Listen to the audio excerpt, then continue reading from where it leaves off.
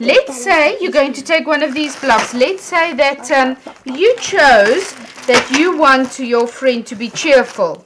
Then you put a block in that row. Okay.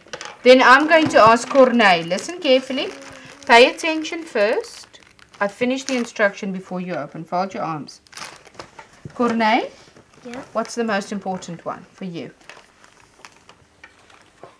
Okay, leave mine there. What's your most important one? Caring. Caring. So we're going to put one there for caring.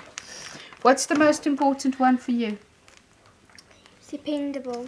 So we're going to put one block on dependable. And so you're going to ask all the friends and you're going to put a block. Now let's say 2 people choose dependable. And you put 2 blocks. I'm going to put 2 blocks there. Right. And when I've placed all the blocks, when I've asked everybody, what do? For each block I put, I draw a little block in that row. Okay. And then we've got a graph. And we're going to look at our graph. So let's start. Have you all made a choice? Yes. Take one color blocks that you like. Purple has Okay. Now let's start asking, okay? Are you ready to record? Yes. Let's start with Corneille. Julle twee, kom ons begin en werk ons almal saam. Corneille, which one did you pick? Caring. Caring. So put a block in caring. Put a block in caring. Okay. Which one did you pick? Caring. Also caring. Put another block in that row.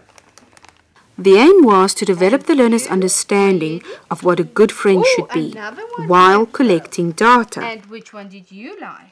Integrating other learning areas like life orientation in maths lessons can create realistic situations in which learners can experience applications for maths concepts in real life situations.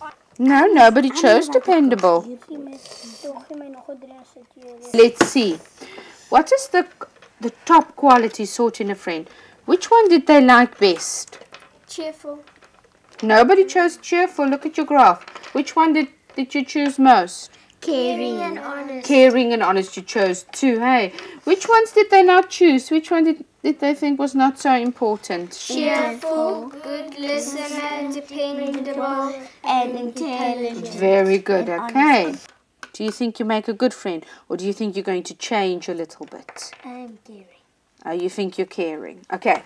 Last thing, can you see there is a sheet that says My Maths Journal? What I learned about being a good friend today. In that block, write what did you learn about being a good friend today.